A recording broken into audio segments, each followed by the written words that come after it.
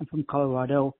If you were to write a book that was intended to deprogram people from something that a lot of people believe through propaganda, and you want to plant a seed needed to make them question that belief they held and deprogram them, does that make sense?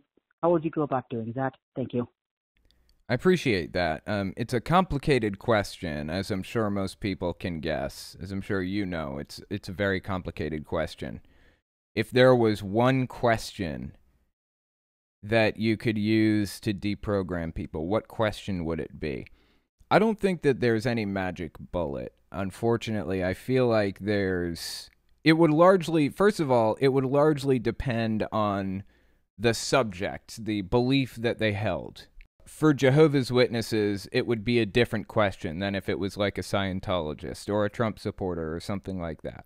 And FYI, when I say Trump supporter, I mean an extremist. I don't mean the standard, oh, I'm going to vote for Trump kind of guy. I would say, generally speaking, just for any group, the question should be one that would get them to think critically in a non-confrontational way. Maybe something about, what would it take you to change your mind? A lot of the deprogramming methods are based in conversation, not one-way dialogue. It's all based in conversation, reacting to what they're saying, reacting to what they believe and what they think and why they think it. The whole idea would be to try to get them to see that what they believe may not be based in fact, not necessarily. If it's not based in fact, then the only other option is that it's based in faith, the belief in something that's not seen.